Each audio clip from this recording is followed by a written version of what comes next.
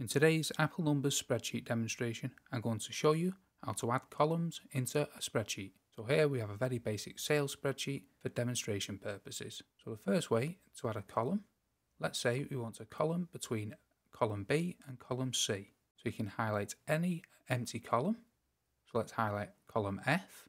So you can click it and hold and then drag it into the spreadsheet where you want the empty column to be. As you can see, this is a blank column and any formulas are not carried on. So you will need to drag the columns at the bottom to carry on the totals for this blank column. So this could actually split up your spreadsheet. So it's not the actual best way of adding a column within a spreadsheet. So let's take that column out by holding down Command and Z.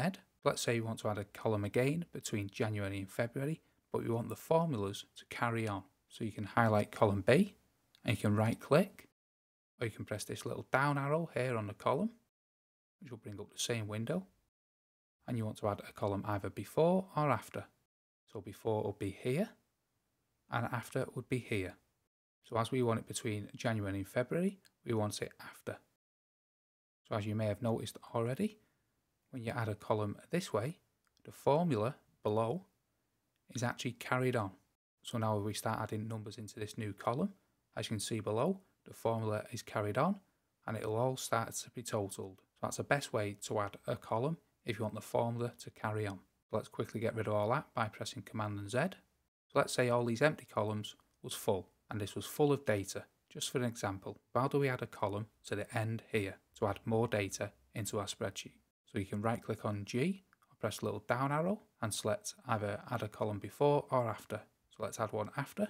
And as you can see, a new column is added. So let's Command and Z to get rid of that column.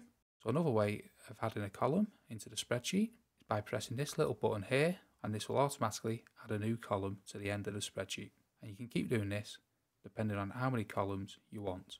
Let's quickly get rid of them with Control and Z again. Another way is by highlighting all these cells. You can highlight all the cells by holding down Shift and clicking them, and right click again or press the little down arrow to bring up the menu and select add columns before or after again. So add them after again. As you can see, this time you have made 3 extra columns, and you can do this multiple times, and that's a quicker way of adding columns. So that is how to add columns into your Apple Numbers spreadsheet. This is an ongoing series helping you level up your Apple Numbers spreadsheets. And if you want more videos like this, then check out this playlist here.